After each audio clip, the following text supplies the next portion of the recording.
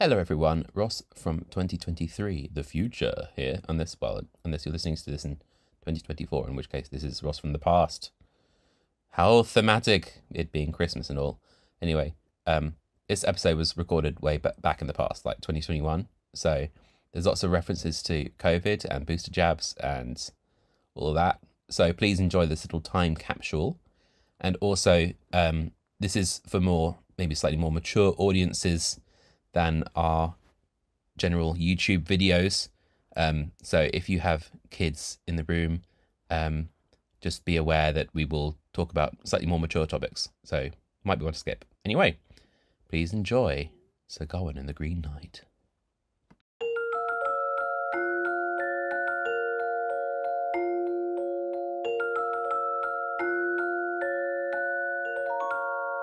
Welcome to Tome Raiders, the podcast where we take folklore and mythology and show up at its court unannounced and command it plays a Christmas game. I'm Ross. And I'm Laura. And today we have a very Christmassy episode for you. Coming live from our bed because we both got our COVID booster jabs. Yes. And are absolutely wiped. We are wiped. We were supposed to do this yesterday, but both of us were like, every joint aches. But it's better than getting COVID. It's way better than getting COVID. Get your jabs, kids. Absolutely. And wear your mask and don't touch anything. This Christmas message brought to you by the Omicron variant. So today, as I promised, it's a very Christmassy episode, which, I mean, you can still listen to it when it's not Christmas because, you know, this story it's a free planet. It's like Die Hard. Die Hard's not exclusively a Christmas film, but it is festive to watch it at Christmas. Yes. And likewise, you know, very similar to Die Hard is the plot of Sir Gawain or Sir Gawain and the Green Knight. Okay. Very similar. Okay. This is slightly different to our two previous episodes in that I actually do know this story. Yes. So there won't be such an element of surprise. Yes. Because I've read parts of it and also seen the very good film adaptation starring Dev Patel, Yes. which came out recently. It was very, very good. Very, very good. Very, very good. And we saw that, back in October? Maybe? Something like that. September? Anyway. Should have brought it out at Christmas. Yeah. Well, to be honest, they should have brought it out like 3 months earlier. It was supposed to be out like way earlier. But then it was really delayed in the UK, which was really irritating. I've still got a bee in my bonnet about it. So Sir Gawain and the Green Knight. I'm going to say Gawain because I like that pronunciation, the one they use in the film, and I believe that both are valid. Did you know that Gawain is the ancient version of Gavin? I didn't. Sir Gavin and the Green Knight. sounds like a pub, doesn't it? Yeah. I would drink there. Gavin goes down to the Green Knight, gets a point. Oh my goodness. Yeah, anyway. So this is a 14th century poem, and there have been various different translations, including a very famous one by Tolkien, and another very famous one by Simon Armitage. Neither of those are the one we're reading today, because neither of them are in the public domain. So I have the Western translation, which was done by Jessie Ledley Weston, who lived in the late 19th century, early 20th century. And this is the prose edition rather than the poem edition, because I am not a good orator of poems. I'm sure it'll be fine, but I think it's easier to understand the story if you're reading the prose version. And to be honest, we want you to understand the story. Yes. So, because it is, I cannot emphasise this enough, batch.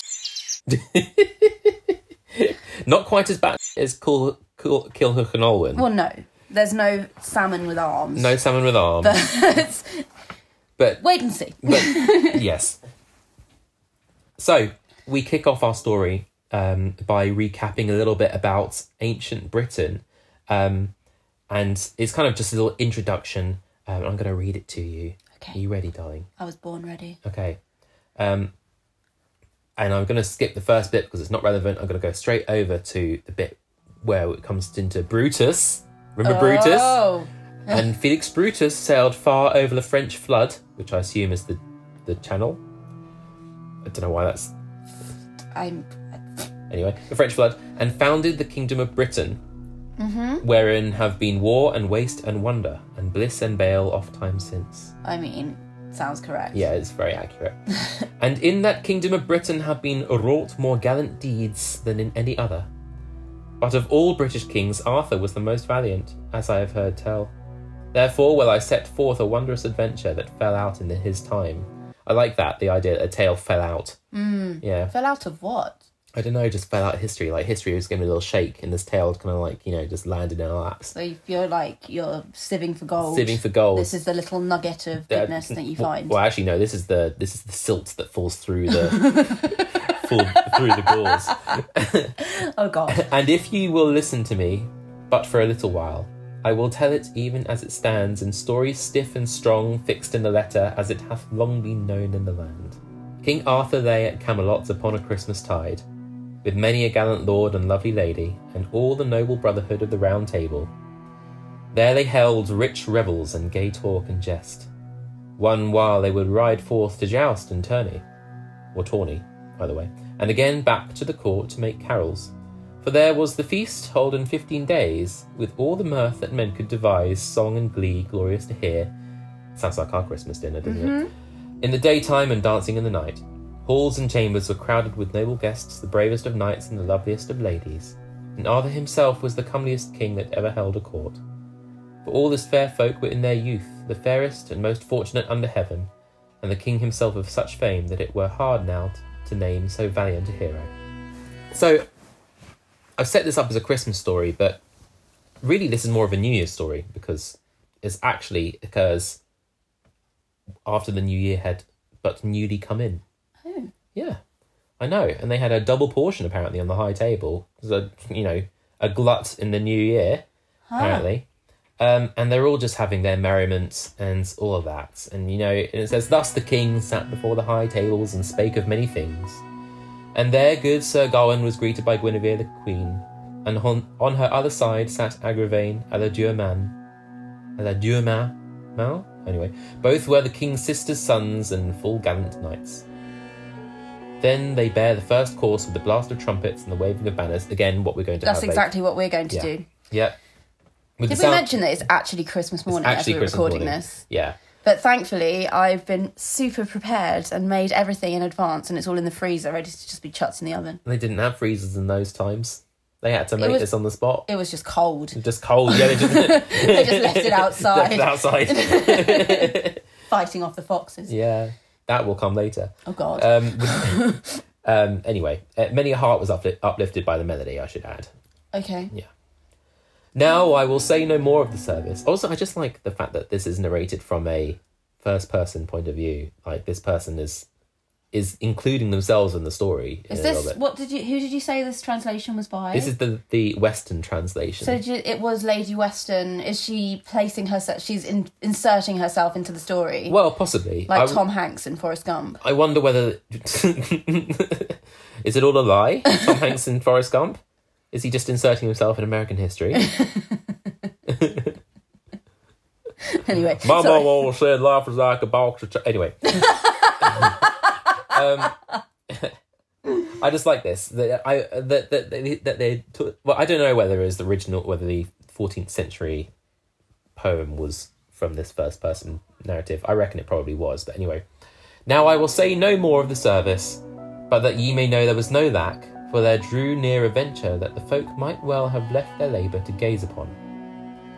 As the sound of music ceased, and the first course had been fitly served, there came in at the hall door one terrible to behold, of stature greater than any on earth, from neck to loin so strong and thickly made, and with limbs so long and so great that he seemed even as a giant. Well. Pause for laughter. How far are we in? Already 2 dick jokes? Again. Dad, if you're listening, I'm so sorry. And yet he was but a man, only the mightiest that might mount a steed, broad of chest and shoulders and slender of waist. Hourglass figure. and all his features were of like fashion, that men marvelled much at his colour, for he rode even as a knight, yet was green all over. For he was clad all in green, with a straight coat and a mantle above. All decked and lined with fur was the cloth, and the hood that was thrown back from his locks and lay on his shoulders. Hose had he of the same green, and spurs of bright gold with silken fastenings richly worked, and all his vesture was verily green. We get the idea. This is very beautifully written, I have to say. Yeah. It's very evocative. Very evocative. I think, honestly, this really changed my mind about 14th century literature, reading this. I was like, I mean, it's been modernised for the 19th century, but still, the source material to be this richly detailed is... Quite... Well, I was going to say it's quite extraordinary, but it's probably Maybe actually not that extraordinary. No. We've just got this warped perception of the past in our minds. So if you hadn't guessed by now, this is the Green Knight making his entrance unannounced during Arthur's dinner. So yeah. Even the steed on which he rode, yes, he rode into the hall, ladies and gentlemen and non-binary folks. Even the steed on which he rode was of the same hue, a green horse, great and strong and hard to hold, with broidered bridle, meet for the rider. Meat? As in, I guess, I don't know. I'm going to let you make your own joke there, folks. Meat, M-E-E-T. Oh, Yeah. oh. And I can't move on without mentioning his beard. On his breast hung a beard. What? I'm assuming that it's actually just the beard is hanging from his face, hanging over his breast. But it's as thick and green as a bush. Well. Yes. So anyway, this guy strides up on his horse. We should paint your beard green. Oh, that's you know what? No. That's not. Great idea, but no. This description continues for quite a while. It keeps going on. The knight bore no helm nor hauberk. Hauberk? Hauberk? I don't know how you pronounce that word. I looked up how to pronounce the next word. Neither gorget nor breastplate. Hauberk. Hauberk. I would go with. I've seen it written, but I've never heard it pronounced. So, neither he wasn't wearing any armour, basically. Was he wearing anything? Yes. Okay. Well, we've covered his beautiful gilded... Yes, absolutely. Yeah. In one hand he had a holly bough, that is greenest when the groves are bare, and in his other an axe, huge and uncomely, a cruel weapon in fashion, if one would picture it. The knight rideth through the entrance of the hall, driving straight to the high dais, and greeted no man, but looked ever upwards. And the first words he spake were, "Where is the ruler of this folk? I would gladly look upon that hero and have speech with him." He cast his eyes on the knights, and mustered them up and down, striving ever to see who of them was of most renown. I mean, at this point, I would be putting my headphones in and pretending to be asleep. Just like on the bus. Yeah. Please don't talk to me. Why have you sat next to me? So the Green Knight strides into the hall, and Arthur, he's a good host, so you know he does the following. Then Arthur beheld this adventurer before his high dais, and knightly he greeted him, for fearful was he never. "Sir," he said, "thou art welcome to this place. Lord of this hall am I, and men call me Arthur. Light thee down and tarry a while, and what thy will is, that shall we learn after." "Nay," quoth the stranger. I thought that was the horse. "Nay," quoth the stranger's horse. Lest we forget, he is still on a horse inside. Still on a horse. Which, to me, seems like a total breach of decorum. Absolutely. He does get down eventually, you'll be pleased to know. Okay, good. Anyway, they have a little back and forth. Arthur's like, if you want battle, you'll find it here, brother. But do you know who I am? Do we know who I am? What was that? I don't know. It just came unbidden from my mouth. Nay, I ask no fight.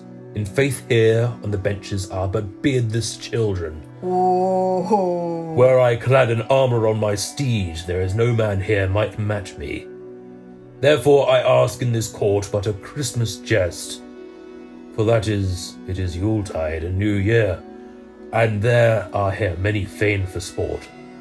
If anyone in this hall holds himself so hardy, so bold both of blood and brain as to dare strike me one stroke for another, I will give him as a gift this axe, which is heavy enough, in sooth, to handle as he may list, and I will abide the first blow, unarmed as I sit. Seems like a trick. It does seem like a trick, doesn't it? Then shalt thou give me the right to deal him another, the respite of a year and a day shall he have. Now haste, and let's see whether any here dare say aught. So to recap, what is it that this Green Knight is suggesting? He is basically saying, here's my axe. Have a chop at me. Have a chop at me, and in a year and a day, I'll get to do the same blow back at you.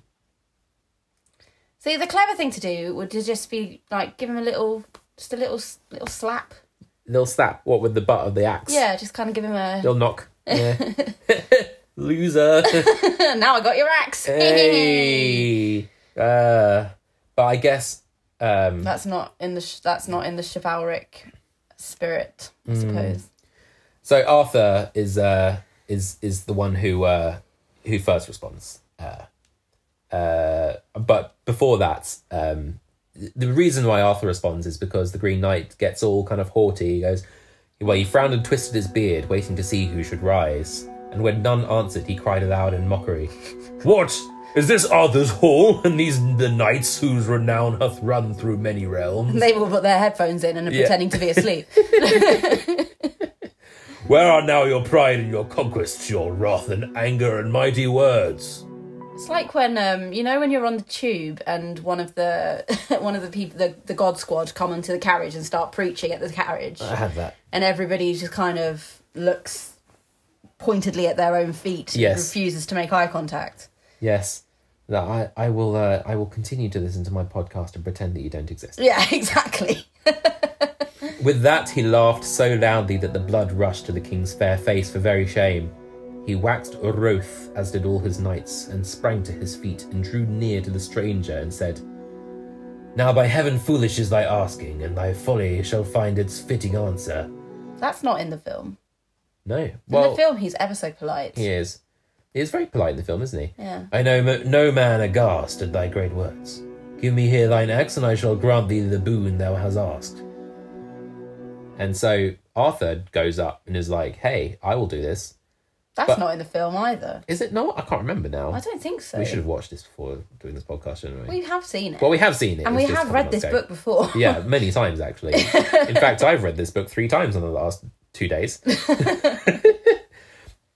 But before Arthur can strike the blow, then Gawain, who sat by the queen, leaned forward to the king and spake, "I beseech ye, my lord, let this venture be mine. For I think it not seemly when such challenges be made in your hall that ye yourself should undertake it, while there are many bold knights who sit beside ye. I am the weakest, I wot, and the feeblest of wit, and it will be the less loss of my life if ye seek sooth." Aww, poor Gavin. Poor Gavin. Gavin needs some self-esteem, yeah? Aww. I mean, in this point in the story, like, in previous Arthurian tales, he'd, for whatever reason, I can't remember the context now, but he killed a lady, chopped off her head and hung it around his neck and showed up at Arthur's court. What? That was quite weird. What? I didn't know that. Yeah, and so, I mean, like, he's not in, like, if in contextually, at this point in time, he's not really, like, in everyone's good graces. Wow. Yeah. He's that weirdo that killed a woman and wore her head like a necklace. He's that guy. Oh, God. Yeah. Oh, goodness me. Gawain is coming. Everybody look busy. He's wearing that head again. I didn't know that. Anyway, carry on. The king loosed his hold of it and lifted up his hand and gave him his blessing and bade him be strong both of heart and hand. "Keep thee well, nephew," quoth Arthur, "that thou give him but the one blow. And if thou readest him rightly, I trow thou shalt well abide the stroke that he may give thee after." Which I think... The stroke he'll give him after, hey? is everywhere. Sorry. There's more homoeroticism coming later. Oh, good. I think that Arthur is probably actually saying to Gawain, you know... Do you reckon? That's not just give him a little one. Oh. Just give him a little one, you know. No. You're. I saw where you're going. Not that.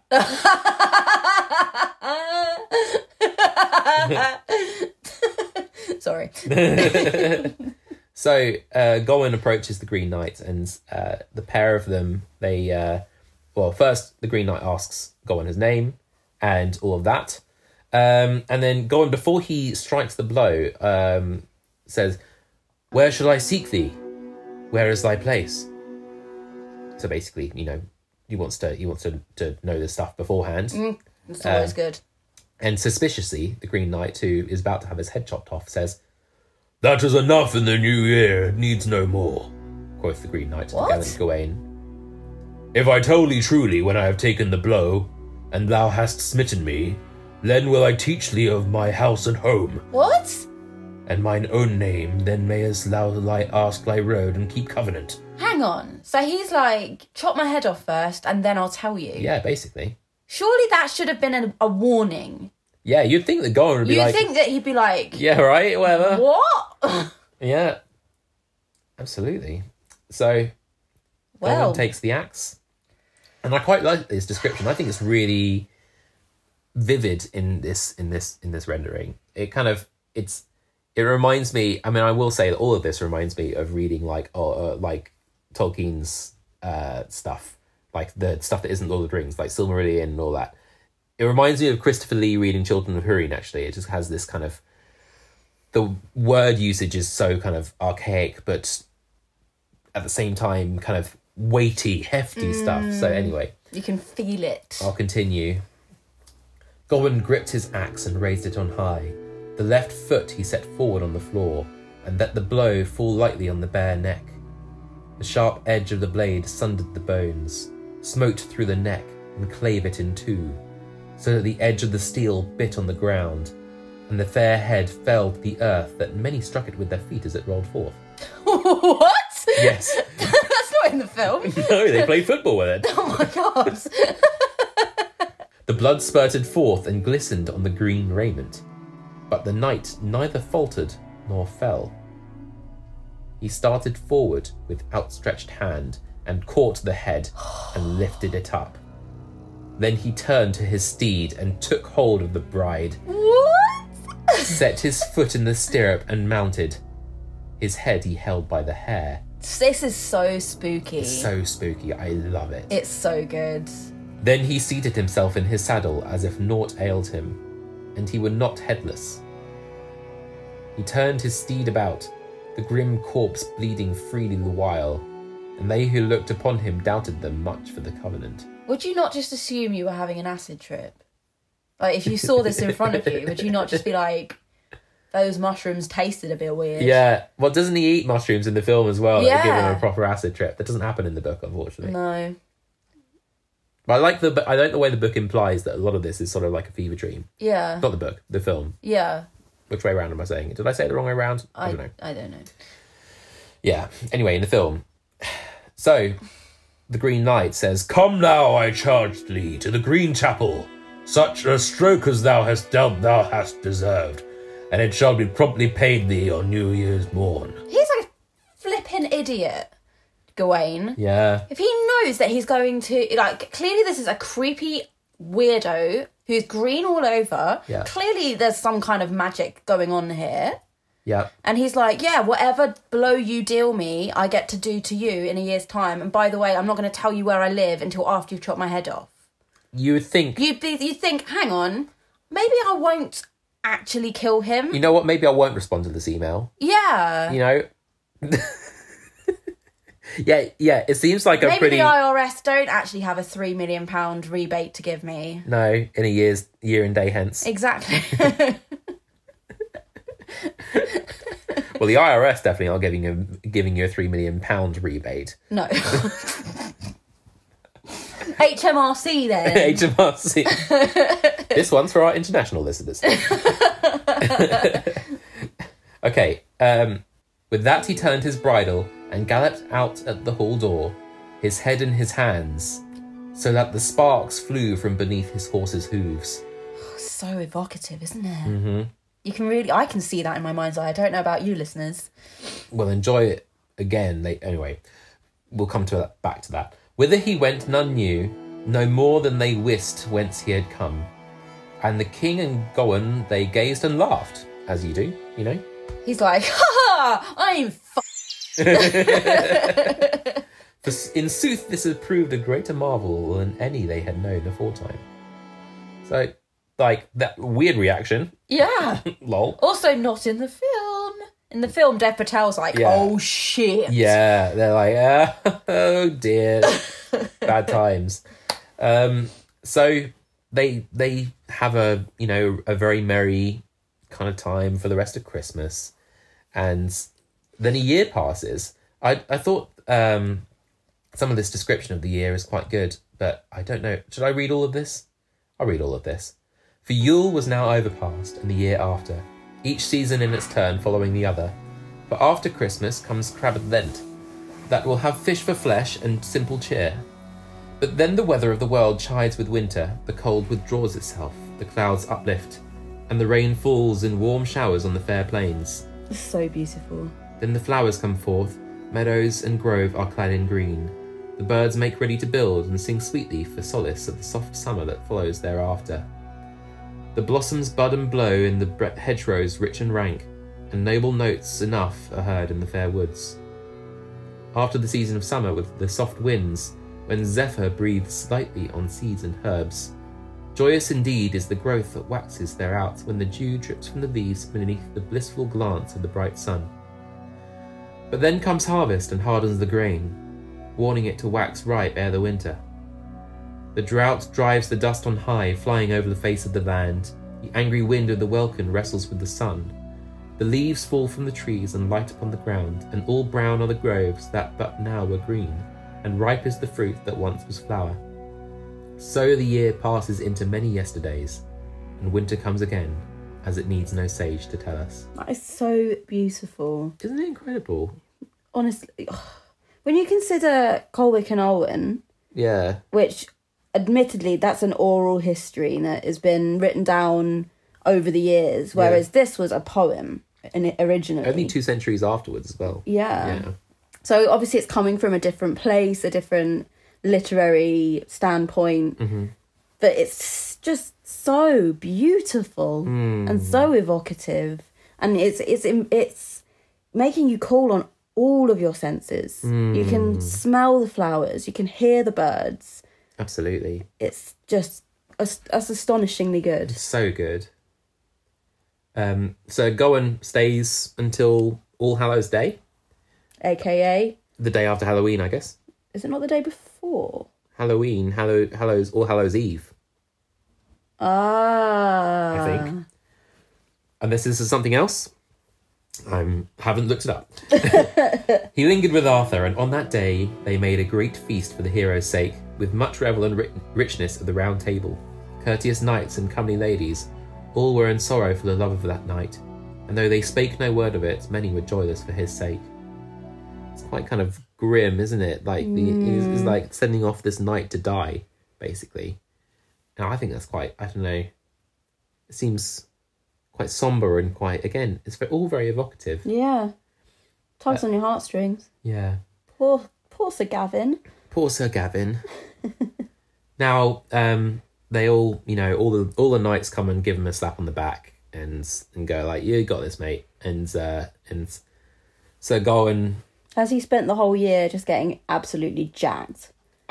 I don't know. Possibly. I mean, it does describe him in very sort of like grandiose style when he's leaving, but it doesn't. I'll get to that in a second. But one recurring theme with Sir Gawain in this is like basically this guy loves his mass. He is like pious as hell. Give me some of that mass. I am going every morning, basically. He's like, I ain't missing a day. Please don't let him cut my head off. Yeah, well, yes, that is part of it. Yeah. Yeah, so he's pious, but also, I guess, afraid. Yeah. And so he beseeches the Virgin Mary a lot, which also I find quite interesting because, of course, this was written when England was still Catholic. Yeah. Yeah. So it's kind of, I guess, for us English people, it's very easy to sort of like think of our history as Protestant. But then if you go back just a little bit further, you see all the Catholic memes and... Yeah. What? Memes in the original sense rather than the internet sense. Yes. Okay. Yeah. Anyway, so he goes to mass and then he gets all his armor on and it has a very large and grandiose description of his armor, sort of similar to the one that Killhook got in Killhook and Olwen. Anyway, I said this would come back later. He smote the steed with his spurs and sprang on his way so that sparks flew from the stones after him. Oh, this is a recurring theme. I expect that the author of the original poem thought, that's very good. I like that one. I'm going to use that again. I'll reuse that. I mean, we've all done it. We've all done it. Yes, that was good. Copy paste. So Gawain goes on his little journey, and it seems like Camelot is in Wales because he goes sort of up through Wales and then out into the Midlands. Mm-hmm. Oh God! I know, right? So often he lay companionless at night, and must lack the fare that he liked. No comrade had he save his steed, and none save God with whom to take counsel. And ever he asked as he fared of all whom he met, if they had heard any tidings of a green knight in the country thereabouts, or of a green chapel. And all answered him, nay. They were all horses. Never in their lives had they seen any man of such a hue. I mean, there is... all these horses go, nay.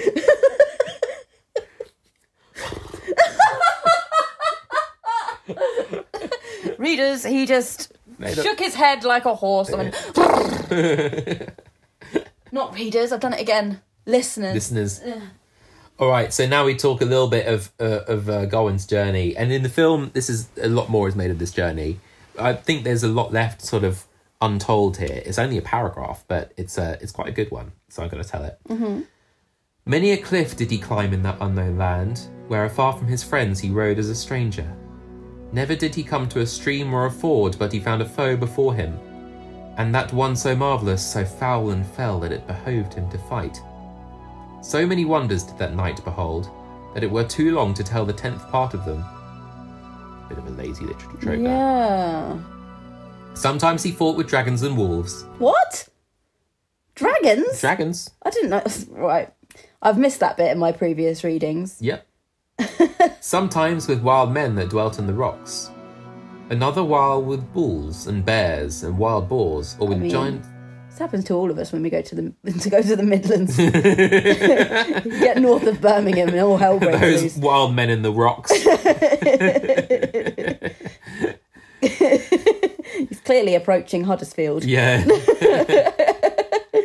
Had he not been a doughty knight, enduring in a well-proved valour, and a servant of God, doubtless he had been slain, for he was often in danger of death. Yet he cared not so much for the strife. What he deemed worse was when the cold clear water was shed from the clouds and froze ere it fell on the fallow ground. More nights than enough he slept in his harness on the bare rocks, near slain with the sleet, while the stream leapt bubbling from the crest of the hills and hung in hard icicles over his head. I like that. Like, you know, it says a lot about Britain, doesn't it? It's like dragons, bulls, bears, whatever, but the rain... Don't get me started on that. Thus, in peril and pain and many a hardship, the knight rode alone till Christmas Eve, and in that tide he made his prayer to the Blessed Virgin, that she would guide his steps and lead him to some dwelling. I was like all the robbers and wild men in the stones. Just chill. Yeah. It was raining. It was raining. The real feel was like -6. Oh, no, the wind chill was really wreaking havoc on him. Absolutely. Yeah, it was bad. Poor Gawain. Yeah. He beseeches the Virgin Mary for like, please give me some place to, hunker down.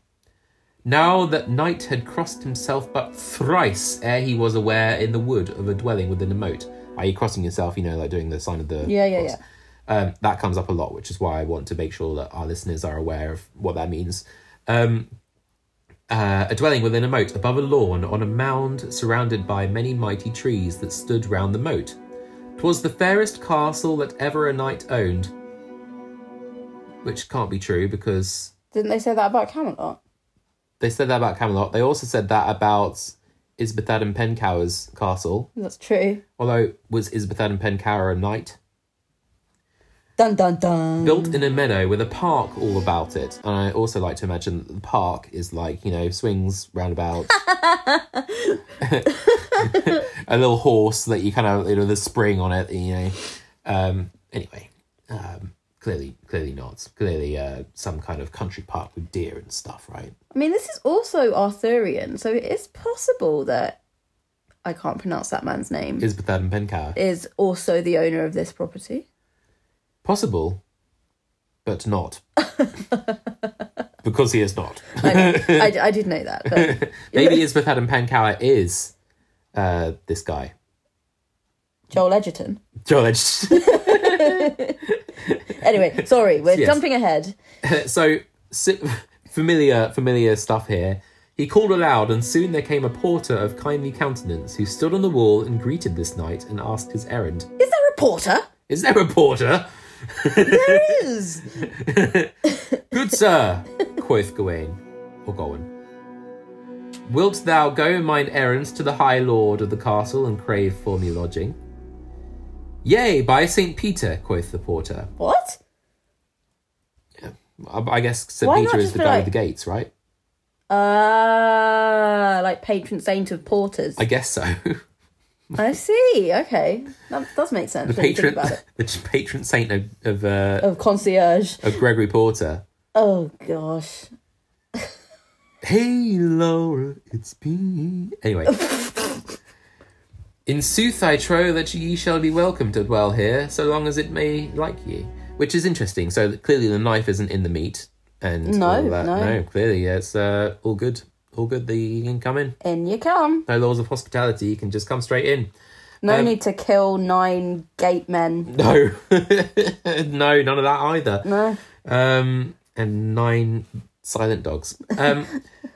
So the lord of this castle greets Gawain. As friends that were fain, each embraced the other. And Gawain looked on the knight who greeted him so kindly, and thought 'twas a bold warrior that owned that burg.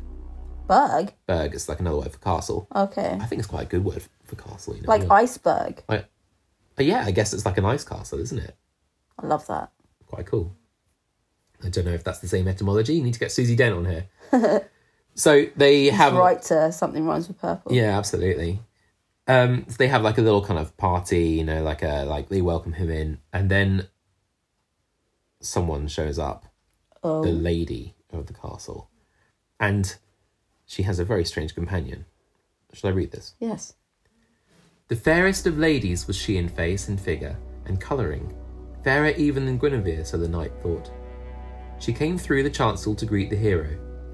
Another lady held her by the left hand, older than she, and seemingly of high estate, with many nobles about her.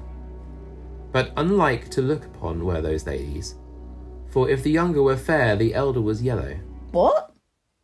Yeah, like jaundiced or something.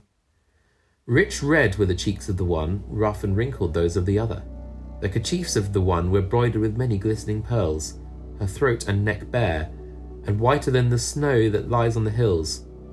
The neck of the other was swathed in a gorget, with a white wimple over her black chin. A black chin? Yeah.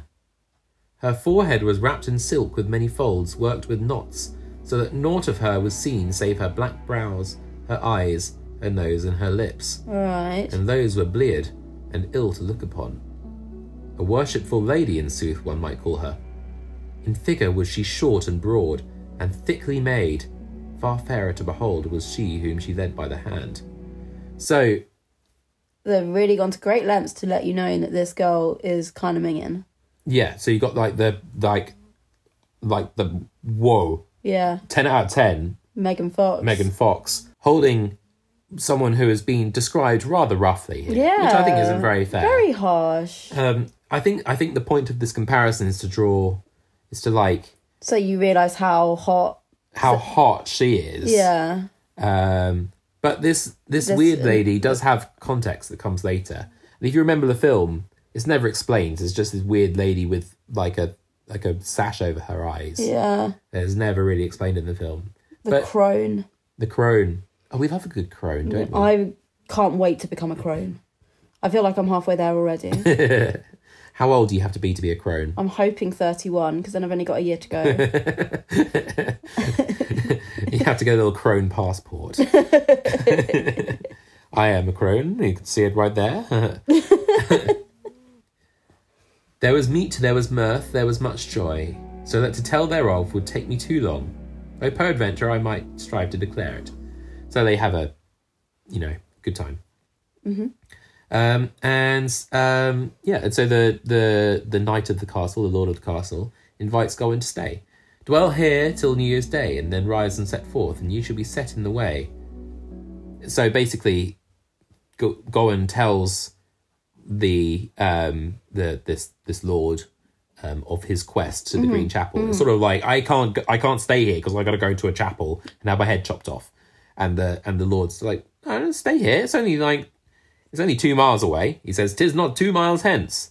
Oh, that's convenient. Very convenient. Gosh. Yeah. I know, right? Lucky Gawain. Yeah, it's like... Are we going with Gawain or Gawain? I'm going with Gawain. Okay. Well, I've always said Gawain. We're going to go with both. Yeah. So, he's got an invite to stay over Christmas, which is quite nice. That's very generous. Very generous. But even more generous, the knight, the lord of the castle, suggests a little agreement. Sir Knight, quoth the host, we shall make a covenant. Whatsoever I win in the wood shall be yours, and whatever may fall to your share, that shall ye exchange for it. Let us swear, friend, to make this exchange, however our hap may be, for worse or for better. So basically, whatever the host finds in the woods, Sir Gawain has to share whatever he finds in the castle. But it's the host's castle. I know. They love a really weird covenant in the 13th century. They do. Absolutely. So night falls and they, go to sleep and then wake up in the morning, and there's a rather long description of the host going hunting. It's quite a good description, but for brevity, I'm just going to keep it short. I'll just cut straight to this bit. So the Lord roamed the woods, and Gawain, that good knight, lay ever abed, curtained about under the costly coverlet. Same. Yeah. We lay ever abed. Under a costly coverlet. Yeah. This duvet cover was like £40, ladies and gentlemen, and non-binary folks. What was it? Brand Alley? Brand Alley, absolutely. As he lay half slumbering, he heard a little sound at the door, and he raised his head and caught back a corner of the curtain and waited to see what it might be. It was the lovely lady, the lord's wife. It's a trick! It's a trick! She shut the door softly behind her and turned towards the bed, and Gawain was shamed, laid him down softly, and made as if he slept. It's like he's on the tube. Yeah, exactly. He's got his headphones in once again. Look anywhere, but just don't make eye contact. And she came lightly to the bedside within the curtain and sat herself down beside him to wait till he wakened. My goodness, that's so creepy. The knight lay there a while and marvelled within himself what her coming might betoken, and he said to himself, "'Twere more seemly if I asked her what hath brought her hither." Rather than just pretend to be asleep. Yeah. Then he made feint to waken and turned towards her. Morning, darling. Merry Christmas. And opened his eyes as one astonished. What? What? and crossed himself. Oh, Virgin Mary, Mother of Jesus. And she looked on him laughing, with her cheeks red and white, lovely to behold, and small smiling lips. Literally never happened. They never happened. You've seen me in the morning. I'll wake up with like yesterday's mascara smeared across me. Hair all sticking up. Yeah.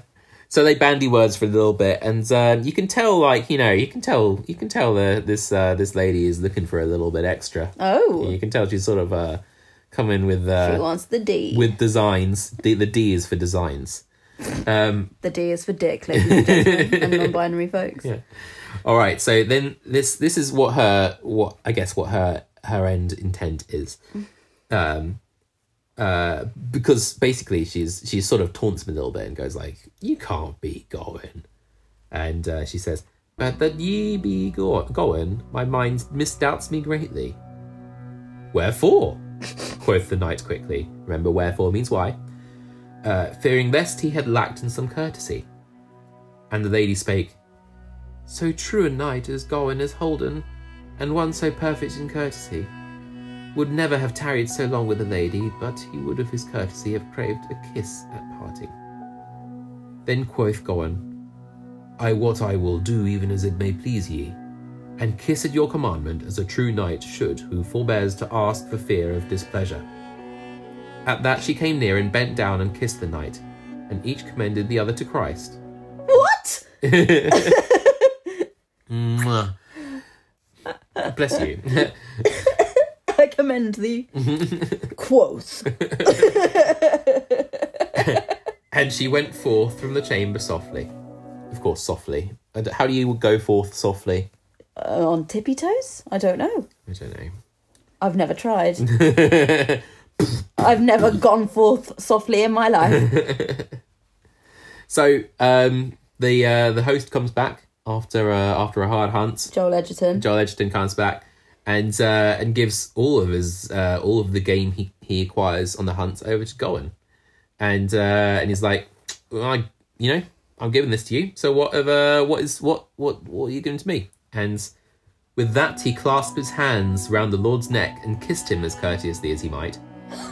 "Take ye here my spoils. No more have I won. Ye should have it freely, though it were greater than this." So what if she'd sucked him off? Would he have had to suck Joel Edgerton off? Yes, I guess so. But that's why Gawain doesn't want to do it, right? Not because you shouldn't shag other people's wives. Because he doesn't want to have... He doesn't want to have to shag Joel Edgerton. Yeah. Well, I don't know. Possibly. Don't knock it till you tried it, I guess.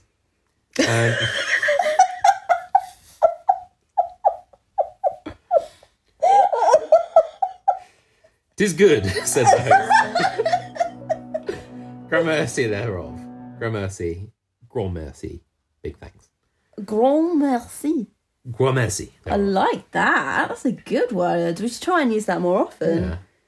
"Yet were I fain to know where ye won this same favour, and if it were by your own wit..." "Nay," answered Gawain's horse. "That was not in the bond. Ask ye no more." I'm not going to kiss and tell. "I'm not going to kiss and tell. Ye have taken what is yours by right. Be content with that." They laughed and jested together. He'd be like, weird, because all the women here are either my family members or my wife, so who have you snogged? It's kind of weird. Yeah. But okay. It's not in the pond. What does it sound? It just feels like it really does feel like the host is played by Ricky Gervais. Yeah, it does. It's like, okay, all right, yeah, okay, good to know that you snogging somebody in my household. Someone in my house. Cool, great, all right. So, day 2. Okay. Basically, this repeats itself 3 times, as is the rule of 3 in storytelling. And on day 2, we have remember Turk Truth? Yes. So there's another boar. Oh my god. So the host goes and kills a boar, but the boar is like, properly strong boar. And not a king that's been cursed for his sins. Not that strong. Okay. But yeah, there's a boar, and the boar is runs all the way to Cornwall and out into the sea. Yeah. But if not you actually. haven't listened to our previous episode, you probably should, so you understand these circular references. Absolutely. But when the boar felt the stroke of the arrows, he waxed mad with rage and turned on the hunters and tare many, so that, affrightened, they fled before him. But the Lord on a swift steed pursued him, blowing his bugle. As a gallant knight, he rode through the woodland, chasing the boar till the sun grew low.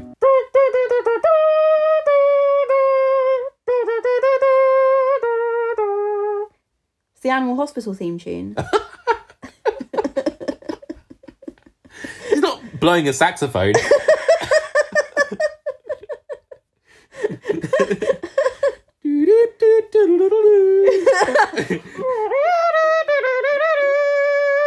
Okay, we're going to have to move on before.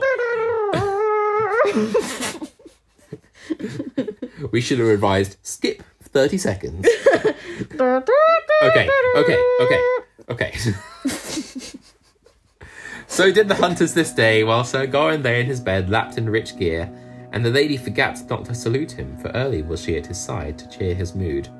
So cheer his mood, eh? Yeah. Is that what the kids are calling it in those days? Mm-hmm. And this time she kisses him twice. Oh. And then the knight arose and went forth to mass. Arose, eh? Yeah. At mass, He eh? rose to went forth to mass. Now, is that what you call it? Dun dun dun.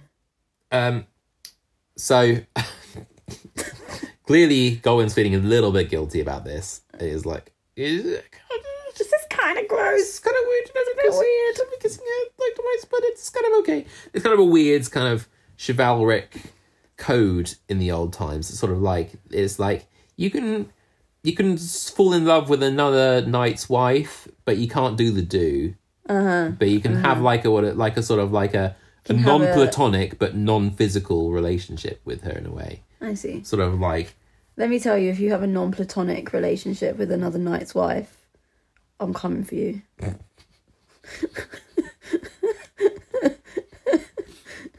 and her. And her. Then they handled the huge head What? of the boar, and the Lord said aloud, "Now, Gawain, this game is your own by sure covenant, as you right well know." "'Tis sooth," quoth the knight, "and as truly will I give ye all I have gained." He took the host round the neck and kissed him courteously twice. "Now we are quits," he said, "this eventide, of all the covenants that we made since I came hither." Enough covenants. Stop getting me into covenants. This is going terribly for me. Now I've got a boar's head. Your girlfriend won't leave me alone, and I've got to go and get my head chopped off by some green bloke. Covenants can get in the bin. Sorry. Carry on. And the Lord answered, "By St. Giles, ye are the best I know. Ye will be rich in a short space if you drive such bargains." I don't really understand. Anyway. So he's like, I'm giving you like all this game. Yeah. I'm going out into the forest every single day and running down wild animals. Yeah. And what are you giving me? A kiss. 2 kisses. 2 kisses that you've apparently received from some woman in my household, which consists only of my wife and some old crone. So who are you snogging? The question stands. Yes, it's... Yeah. Maybe He's not asking the right questions. Maybe he's snogging himself in the mirror, just like practice, you know? Do you do that? I've never done that.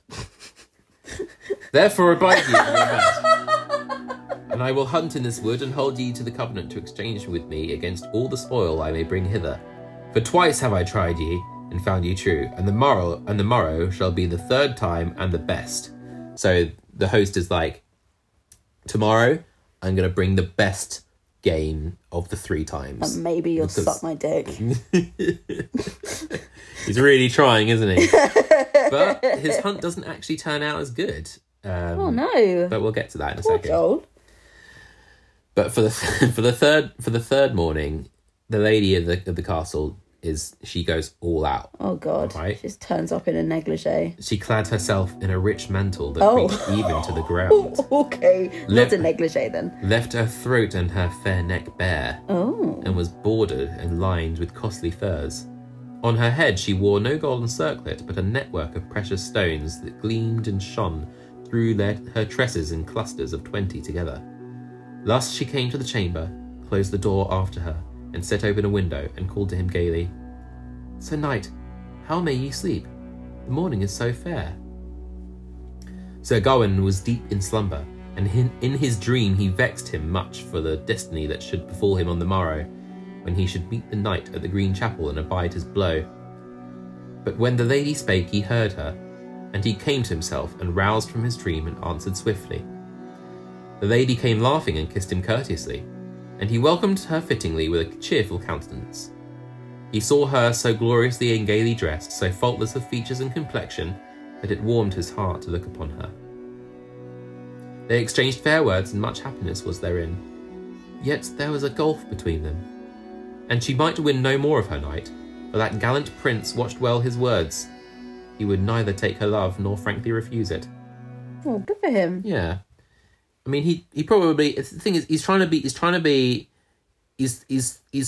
gallant, and so he doesn't want to have, he doesn't want to do with this lady, because he's like, I'm not gonna bone this host's wife. He's being so nice to me. But he's also like feeling like, that he needs to be a good guest. And he's can't like, spurn her.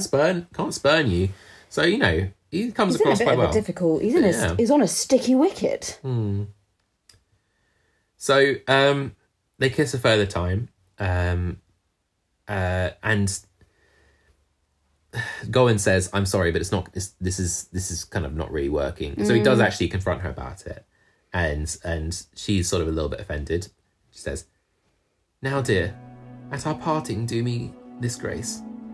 Give me some gift, if it were but thy glove, that I may bethink me of my night and lessen my mourning." Oh, poor hun. Yeah. He, I think, yes, he does give the glove. I can't remember now. Anyway, and the lady gives him, or goes to give him, a ring in return, but Gawain refuses it. And after that, because the ring was refused, she says, "If ye refuse my ring as too costly, that ye will not be so highly beholden to me, I will give you my girdle as a lesser gift." With that, she loosened a lace that was fastened at her side, knit upon her kirtle under her mantle. It was wrought of green silk and gold, only braided by the fingers, and that she offered to the knight, and besought him, though it were of little worth, that he would take it. And he said nay, he would touch neither gold nor gear, ere God gave him grace to achieve the adventure for which he had come hither. What he should say to her is, I've got this covenant with your husband, so anything that you give to me, I have to then give to him. So if I take your girdle, I'm going to have to then give it to your husband, and he'll know that you've given me your girdle. And your kisses. And your kisses. I mean, that's a pretty good argument to say, no thank you. No thank you, to refuse the gifts. But there is a thing about this girdle. She says, "For whatever knight is girded with this green lace, while he bears it knotted about him, there is no man under heaven can overcome him, for he may not be slain for any magic on earth." And suddenly he's like, okay, screw you, Joel Edgerton. Yeah. I want the magic belt. Yeah, suddenly he's like, yeah, I'll have it. But, as we'll see, he wants that magic belt and ain't giving it to no one. Mm-hmm. So, they kiss again, and Gawain goes and has mass. And I like this description of how it goes. "The priest assoiled him and set him as clean as if doomsday had been on the morrow." I mean... ... So, the host comes back, and Gawain just goes straight to him and says, "Now shall I be the first to fulfill our covenant, which we made together when there was no lack of wine." Then he embraced the knight and kissed him thrice, as solemnly as he might. How do you kiss someone solemnly? without smiling. I guess so, yeah. So the host is like, whoa, okay. 3 kisses from either my wife or the crone. Yeah. Interesting. What is going on here? Yeah. But the host, all he has to give him today from the hunt is a fox skin. That's horrible. Yeah. So they only managed to kill a little fox. I mean, that hurts my vegan heart. It does. Yeah, it hurts me too. It's kind of, but in the film, this fox is his sort of companion along the way, isn't it? Kind of speaking to him. So that's not in the book or in the poem even. But I like that was added to the film as sort of like a tie-in, so that fox kind of feels more significant. I thought it was quite interesting. It's a nice detail. Yeah. So it goes on, and since that is the final day before the morrow when Gawain goes to get his head chopped off. Again, a little interjection from the author or from the poet. That he slept soundly I may not say, for the morrow gave him much to think on. Let him rest a while, for he was near that which he sought. And if ye will but listen to me, I will tell ye how it fared with him thereafter. I like that they've just suddenly broken the fourth wall. Yeah. They're suddenly addressing you directly. That's a nice change of pace. Absolutely. Makes it feel a bit like a pantomime, doesn't it? It does a bit. But in a nice way. He's behind you! I am the Green Knight behind you. Oh no! Anyway. So I don't know if you noticed, but Gawain has this girdle and didn't give it. Didn't give it to Joel Edgerton. The girdle of green silk set gaily and well upon the royal red cloth, rich to behold. But the knight wear it not for the pride of the pendants, polished though they were with fair gold that gleamed brightly on the ends, but to save himself from sword and knife, where it behoved him to abide his hurt without question. So he knows going into this, like, that he has done something a bit shifty. And so there is a bit of shame on Gawain. And I think that shame is a real kind of a theme, a huge theme in the film, and it definitely is in the poem as well. So Gawain goes off with a guide, and they go off to the area near the Green Chapel, and the guide says, "Therefore, good Sir Gawain, let the man be, and get ye away some other road. For God's sake seek ye another land, and there may Christ speed ye. And I will hie me home again, and I promise ye further that I will swear by God and the saints, or any other oath ye please, that I will keep counsel faithfully, and never let any wit the tale that ye fled for fear of any man." So he's saying, get out of here. Yeah. And Gawain says, "Gramercy." It literally says, quoth Gawain, but ill-pleased. So Gawain's like, no. Thanks very much. Thanks, but no thanks. Also, the guide in the adaptation is a fox. Yeah. Who's like, run, idiot. Yeah, absolutely. The same fox that is killed, I guess, in the But that, so the order of events is slightly different in the film. Yeah. The knight is on his horse, by the way, which I haven't mentioned, is called Green Galet. I love that. Then the knight spurred Green Galet and rode adown the path close in by the bank beside a grove. So he rode through the rough thicket, right into the dale, and there he halted, for it seemed him wild enough.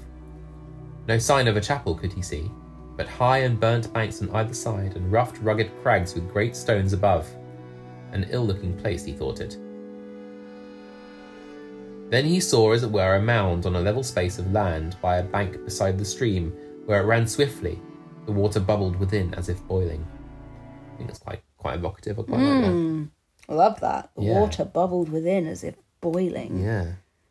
So it's interesting there's a mound. I kind of like imagine it as like, you know, those burial mounds that they did, like the kind of Neolithic ones that they're all over the UK. Yeah. Quite elongated. I don't suppose it is that, because there wasn't those mounds didn't actually have an interior. No. But that's the image that evokes in my mind. I love the imagery of the stream. So we're using the word evocative a lot, but it is. It does evoke. It evokes. Ah, quoth Gawain, can this be the Green Chapel? Here might the devil say his matins at midnight. Now I wis there is wizardry here. 'Tis an ugly oratory, all overgrown with grass, and 'twould well beseem that fellow in green to say his devotions on devil's wise. Now feel I in 5 wits, 'tis the foul fiend himself who hath set me in this tryst to destroy me here. This is a chapel of mischance. Ill luck betide it. 'Tis the cursedest kirk that ever I came in. It's really very, very beautifully written. It really is. So he's saying, like, clearly this is the devil's schemes at work here. Yeah, He's like, there's something is odd here. So here comes the Green Knight. Then he came forth from a cave in the crag with a fell weapon, a Danish axe newly dight, wherewith to deal the blow. An evil head it had, 4 feet large no less, sharply ground, and bound to the handle by the lace that gleamed brightly. And the knight himself was all green as before, face and foot, locks and beard, but now he was afoot. When he came to the water he would not wade it, but sprang over with the pole of his axe, and strode boldly over the brent that was white with snow. And basically, I'll just continue reading this bit, because this is like the end of the story in a way, so I'm just going to keep going. So Gawain went to meet him, but he made no low bow. Rude. The other said, Now, fair sir, one may trust thee to keep tryst. Thou art welcome, Gawain, to my place. Thou hast timed thy coming as befits a true man. Thou knowest the covenant said between us. At this time 12 months agone thou didst take that which fell to thee, and I at this new year will readily requite thee. Can I check? Is his head reattached at this point? I assume so. How has he done that? Magic. Okay. No further questions. We are in this valley very alone. Here are no knights to sever us, do what we will. Have off thy helm from thine head, and have here thy pay. Make me no more talking than I did when thou didst strike off my head with one blow. Sit down, shut up. Basically. Nay, quoth Gawain. It's horse.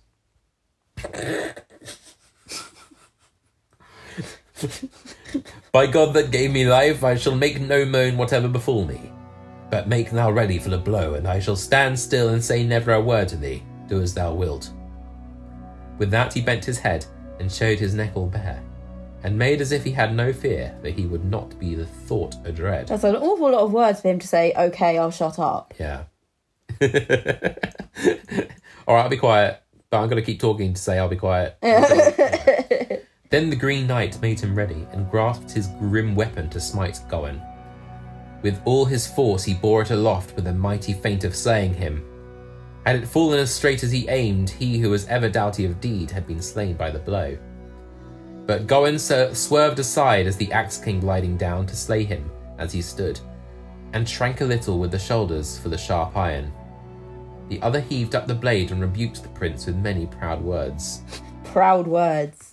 He cussed him out. Yeah. Thou art not Gawain, he said, who is held so valiant that ever feared he the man by hill or vale, but thou shrinkest for fear ere thou feelest hurt. Such cowardice did I never hear of Gawain. Neither did I flinch from thy blow, or make strife in King Arthur's hall. My head fell to my feet, and yet I fled not. But thou didst wax faint of heart ere any harm befell. Wherefore must I be deemed the braver knight? He's basically going, you are a wimp, sir. Yeah, basically. Sit still. I love it. I thought you were supposed to be Gawain. Yeah. Who the hell were you? Gawain wouldn't run away. No, not the Gavin I know. No. Quoth Gawain, I shrank once, but so will I no more. Though an my head fall on the stones, I cannot replace it. But haste, Sir Knight, by thy faith, and bring me to the point. Deal me my destiny, and do it out of hand. For I will stand thee a stroke, and move no more, till thine axe have hit me, my troth on it. Have at thee then, quoth the other, and heaved aloft the axe with fierce mien, as if he were mad. He struck at him fiercely, but wounded him not, withholding his hand ere it might strike him. Gawain What? obeyed. Hang on, what? Yeah. So he does a little Like psych. Psych! Yeah. Gawain abode the stroke and flinched in no limb, but stood still as a stone or the stump of a tree that is fast rooted in the rocky ground with 100 roots. Then spake gaily the man in green. So now thou hast thine heart whole, it behoves me to smite. Hold aside thy hood that Arthur gave thee, and keep thy neck thus bent lest it cover it again. Then Gawain said angrily, Why talk on thus? Thou dost threaten too long. I hope thy heart misgives thee. What?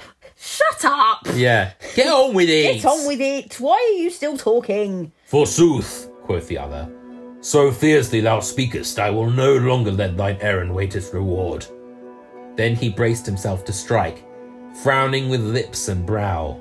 'Twas no marvel that it pleased but ill him who hoped for no rescue. He lifted the axe lightly and let it fall with the edge of the blade on the bare neck. Though he struck swiftly, it hurt him no more than on the one side, where it severed the skin. The sharp blade cut into the flesh so that the blood ran over his shoulder to the ground. So he cut his head off? No, just fairly lightly sliced his neck. Doesn't happen in the film, does it? No. In the film, he goes, Right, off with your head. So good. I love the ending of the film. The film ends there. Yeah. And I love that because There's a kind of question mark. yeah, the tone of the rest of the film does not match what is now about to happen. So Gawain, he like grabs his sword and he's like, "Don't hit me again with your axe. You've done your thing. You've hit me now, so we are even." But the Green Knight starts laughing and says in a merry voice, "I promise thee a blow, and thou hast it. Hold thyself well paid. I release thee of all other claims." Oh, that's nice of him. Yeah. So the Green Knight is about to say who he is. Mm-hmm. Have you worked it down? Well, I mean, I've read this before. Okay, fine. Listeners, have you worked it out? Listeners, let us know in the comments. What comments? This is not a YouTube video. It's not a YouTube video. But we do now have a Twitter and Yeah. an Instagram. Let us know on Twitter if you worked it out. The other feint I proffered thee for the morrow. My fair wife kissed thee, Dun dun dun! and thou didst give me her kisses. For both those days I gave thee 2 blows without scathe. True man, true return. But the third time thou didst fail, and therefore hadst thou that blow. For 'tis my weed now thou wearest. That same woven girdle, my own wife wrought it. That do I wot forsooth. Yeah. The Green Knight. The girdle is the Green Knight is the Lord. Is the Lord. Absolutely. Now know I well, like So this he is. knew all along. He knew all along. He's a crafty fox, that one. Yeah, absolutely.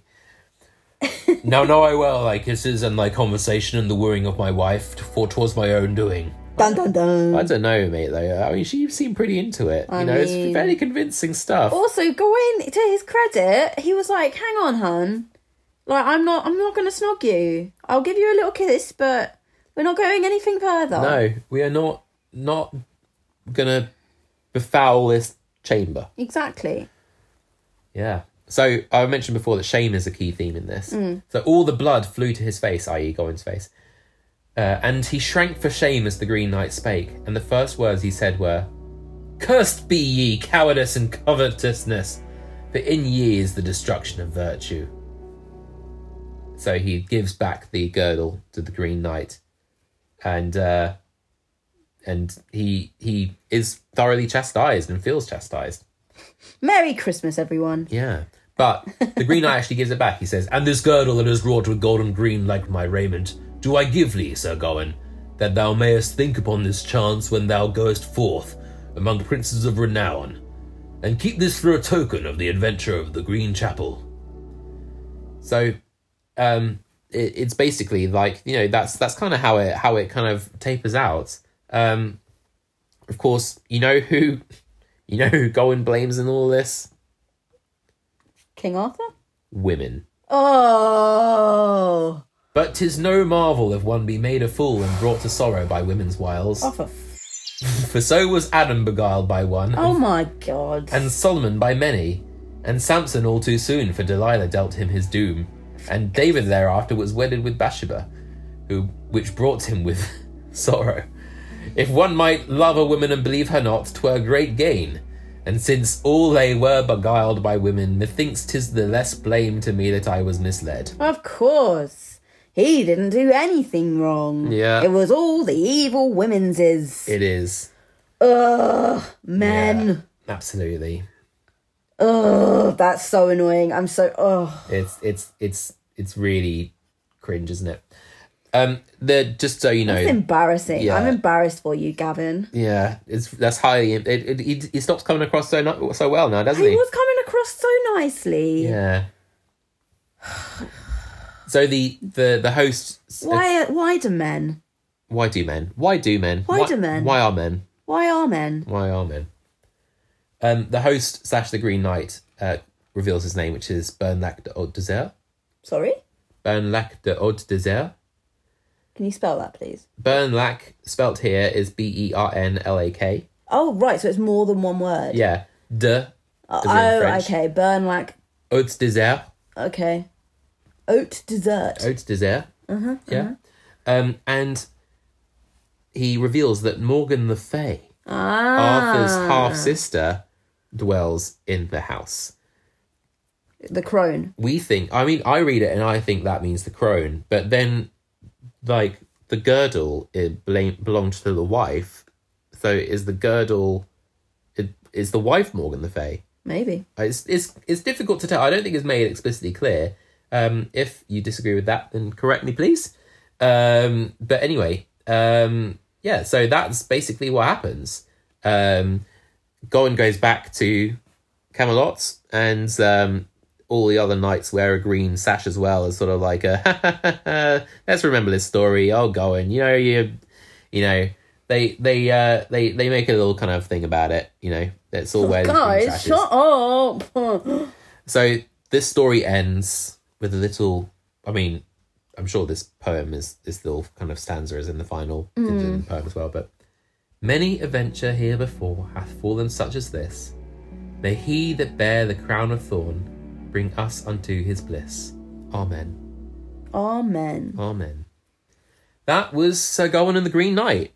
So what were your thoughts? I think it's really interesting the way that the film producers changed it. Yeah. The ending specifically. Yeah.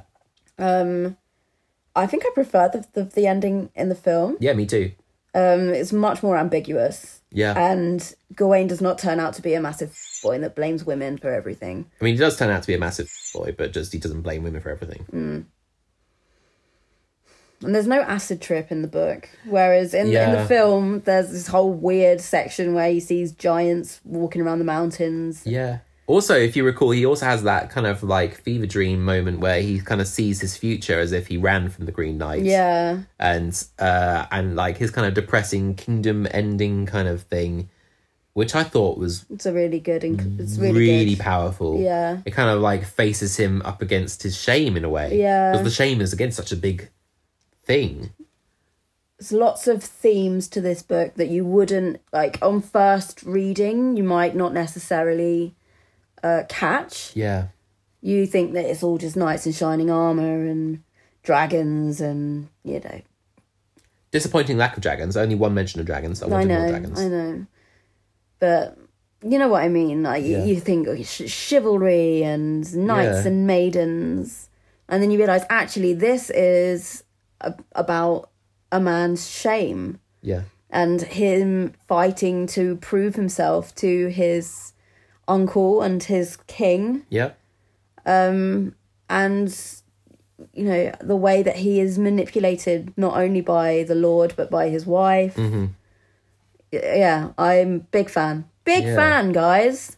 I think it's interesting because it kind of, the way that the Green Knight is described, it kind of has like an element of like kind of cosmic horror about it. I love that though. Yeah, it's similar to like, it reminds you of the Grendel from Beowulf. That kind of like weird seaweed green kind of like, what is this creature is because you don't see things walk around that are green. No.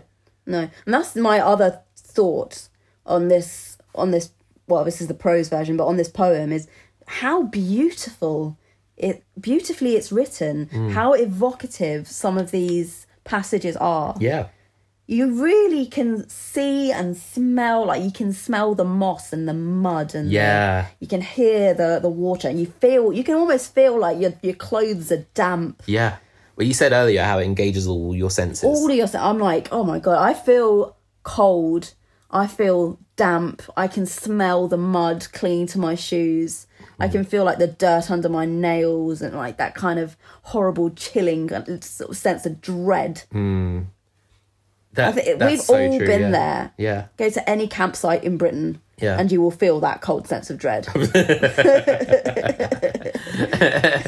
Communal showers. No.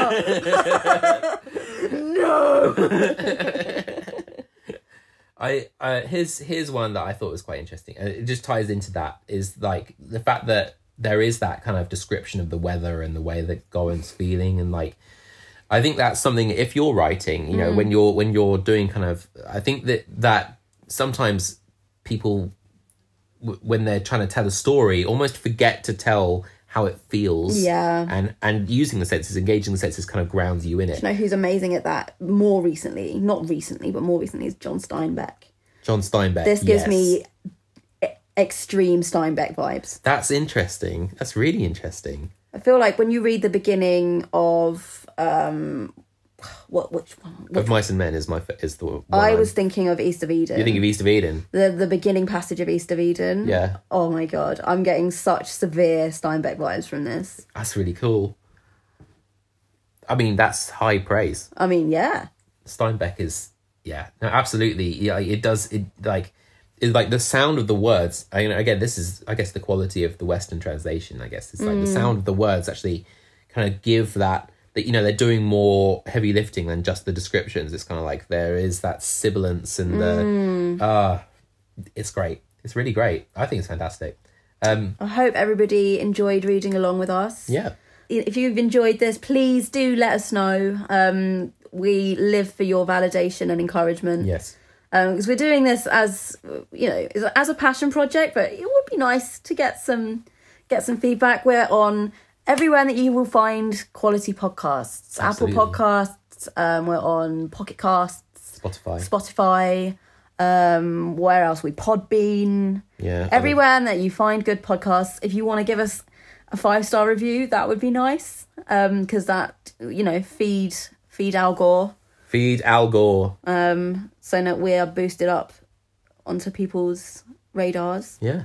Have a very, very Merry Christmas. Absolutely. And a Happy New Year. May you eat, drink and be merry, whether you're with your family or isolating, or whether you have a huge family or, like me, it's just the 4 of you.